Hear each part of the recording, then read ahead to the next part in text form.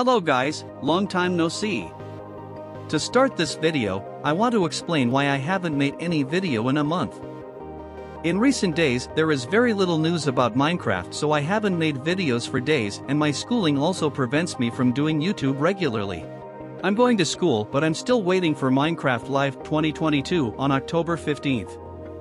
And then I'll start making add-ons about Minecraft 1.20 update. Okay, back in the video.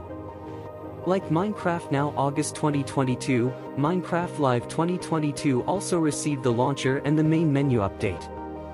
So today, the Minecraft developers is now testing the special server for Minecraft Live 2022 mob vote, and you can join and test it out if you're in the Minecraft preview Windows or iOS. Sadly, this server is not available for Android players or beta players this time. Here's the official picture from developer David Fries.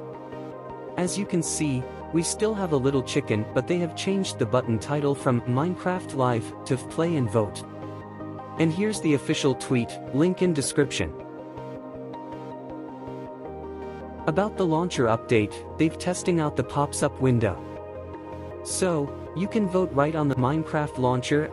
So here's the demo. We'll have 3 mobs and you need to vote for a mob. In this year Minecraft Live, you can vote on 3 different places: Twitter, Minecraft Launcher, and Special Server. The mob vote will be open on October 14th.